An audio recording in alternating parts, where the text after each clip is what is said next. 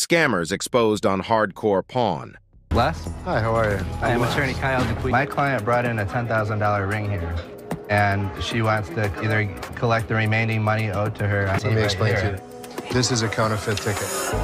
This is what our receipts actually look like. Our tickets do not have this many numbers. These are the amount of numbers that we have. Two angry customers came into the pawn shop with an attorney claiming that Les prevented them from retrieving their earrings. However, their receipt was a fake. This is a counterfeit ticket. Period. End of story. I don't know how I got mixed up or printing wrong or whatever. Bull. That's bull. The numbers don't match up. The paper stock doesn't match up. Les was able to prove that this ticket was a counterfeit.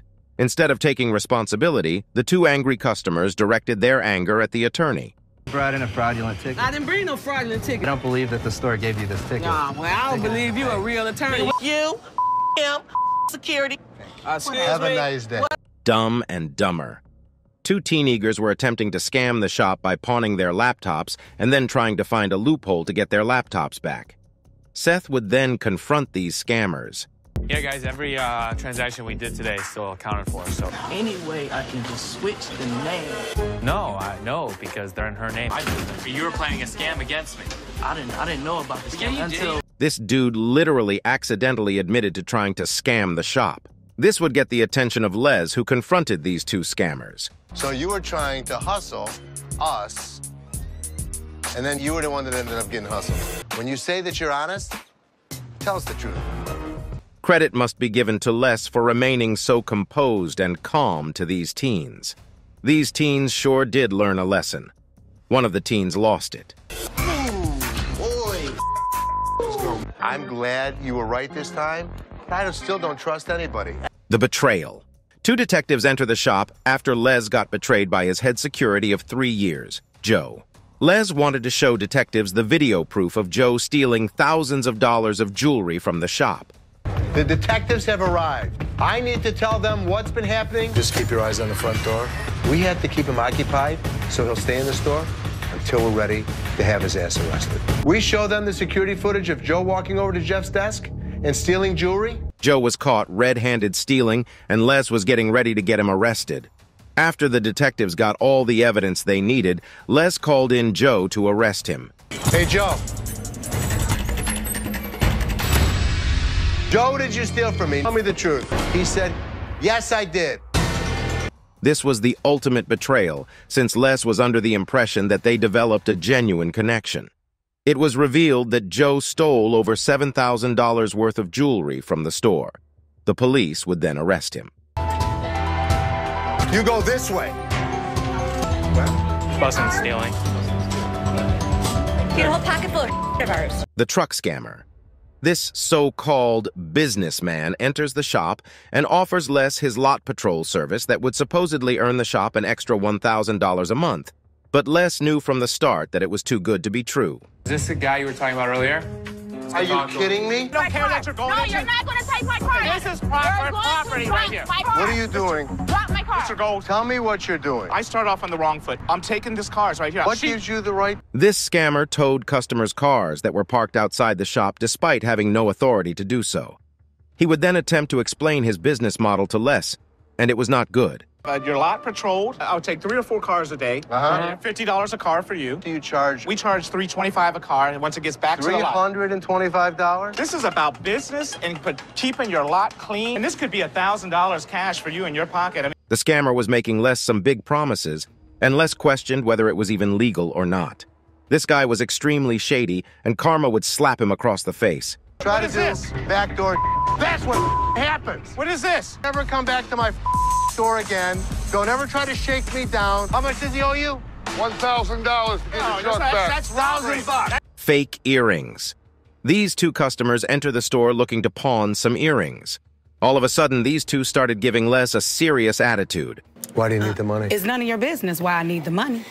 Pawn my mother jewelry. That's not your business why I'm coming in here to do what I got to do. Jewelry, loan me my money. Man, you getting on my nerves, dog. Les attempted to be polite to these two women, but they started being extremely disrespectful. When Les told them that their earrings were fake, they lost it. They are real earrings. They're just not real diamonds. They are. No, they're yes, not. they are. That's how you treat your customers when they come in here. I ain't leaving this bitch till The laptop stealer. What seems like a normal day at the shop quickly takes a horrible turn once Les notices that the laptop room door was left wide open. Les knew that something was severely wrong. Rod, this door is open. There's a screwdriver laying next to it, and I see this screwdriver next to the laptop room. Door is wide open. Explain that to me. You know what? I caught Justin just the other day breaking into the laptop room. It turns out that one of the managers saw Justin break into the computer room to steal some of the expensive computers.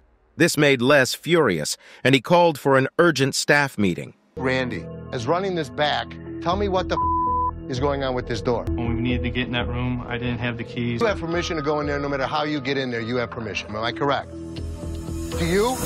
What gave you the right to break into a locked room? Les confronted Justin and was just disappointed in him since the staff should never be stealing items from the customers. Justin would come up with a plethora of excuses before Les fired him. You broke my trust. And because of that, Justin, you're fired. I can't have people that you don't trust working for you in this business. The scamming whale. This delusional whale waddles her way to the shop attempting to pawn fake Gucci. Even though it was fake, Ashley still gave her an offer, but she wasn't very happy about the offer. Trying to get a loan on it, or you guys can buy it. It's $50. Why is it $50? You can tell it's actually stained. Okay. All through here. Yeah, I wasn't interested in more than 50. If you know purses, then you know that it costs way more than it. When the customer got this reality check, she started to get disrespectful and made insults towards Ashley's appearance, even though she ain't no model, nor is she remotely good-looking. Can I talk to somebody else? I want to talk to your pepper-looking ass. Did she take a look at her own ass? Can I get somebody else to talk to? Ugly ass bitch. How you get here? You your way to the top. The golf club scammer. The following customer enters the pawn shop where he wanted to get $150 for some Spalding golf clubs. However, the shop did not take this, and the customer got furious. He won't take these golf clubs because they spoiling. Spalding, my bad. Spalding. My bad. Right. How much did you want for them? At least 150. I can go $10. $10 for all these clubs? All of them. Dad, This customer clearly did not know anything about golf clubs.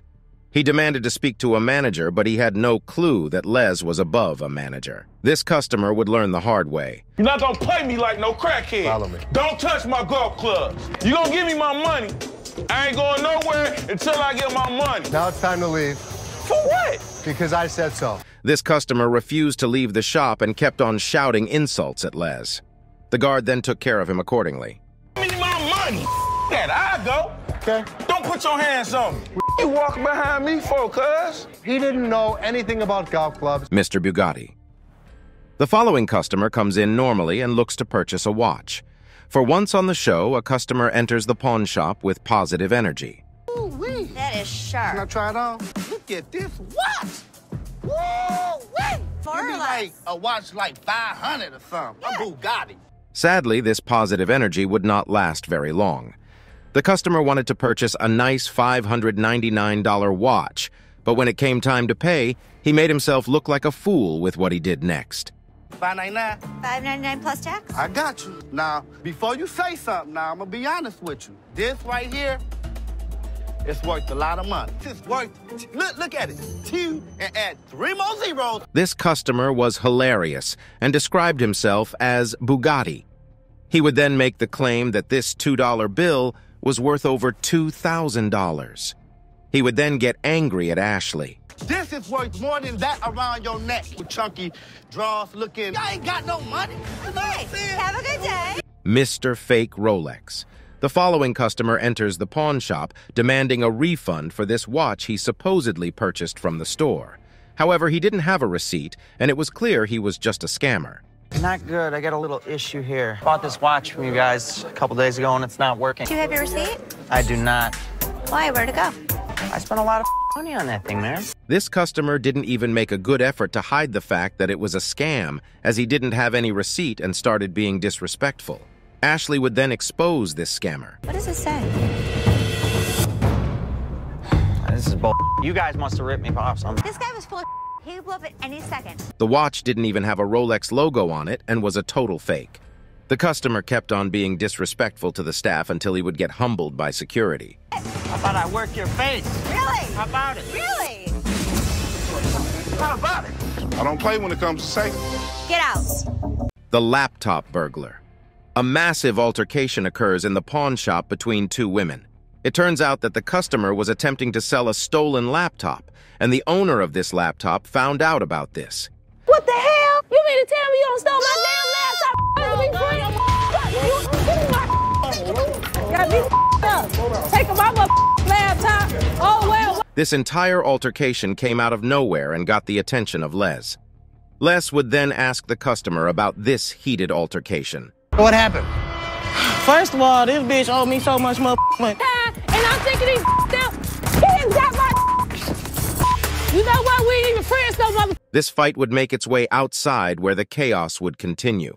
The two women took it too far, and Les took matters into his own hands and broke up this altercation. Okay. All right, that's enough. That's enough. But I got my laptop. That's all that matters. All right, go ahead home.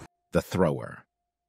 The following customer makes his way to the pawn shop looking to get an unrealistic amount of money for extremely old technology. When he didn't get his way, he got extremely disrespectful. I'm just looking for a couple dollars, you know what I'm saying? We're not interested. Let me speak to somebody else back there. Lame ass. No. Yeah, I'm not interested. For real? For real. When reality hit this customer, he started to throw things all over the store. This disrespect caught the attention of Les, who did not hesitate to confront the seller for causing this disturbance. On that bumming. Listen, mother, don't be ever throwing the at me. You understand that? You understand that, man? If we don't have you come back in here. Oh, it's like that? Hold on. This customer got thrown out of the shop, but even when he got kicked out, he still tried to make his way back into the shop while shouting insults at Les. Even reach behind nowhere. Reach what? Nigga, if I got it, got it. Reaching, Jonah, don't be... On what you gonna do? Look in the dumpster, it'll be there tonight. Yo, I ain't... Mr. Antique. The following delusional customer marches his way to the pawn shop looking to get serious money for a necklace that has no value. He did everything in his power to convince Les that it was some sort of antique. I'm trying to get a nice deal on my antique necklace. It's been passed down from generation to generation to generation. My grandfather gave it to me. This customer tried so hard to pass this off as an antique. Les knew that this was just a waste of time, and he told the customer that the necklace was worth nothing, which made him extremely mad. Why can't I get something for it then? Because we don't take crystal. How much would you pawn this for? I won't take that in pawn because we only take precious metal. Cause it's antique. Didn't you hear that part? So let's work something out, man. No, I can't take it. I'm sorry. The customer was delusional and kept on begging Les to make him an offer. Eventually, security would humble this customer. It's antique, man. Nope, it's not antique, bro. I don't want to talk. No deal. Deal. No deal. I can leave on my own. Hey, look.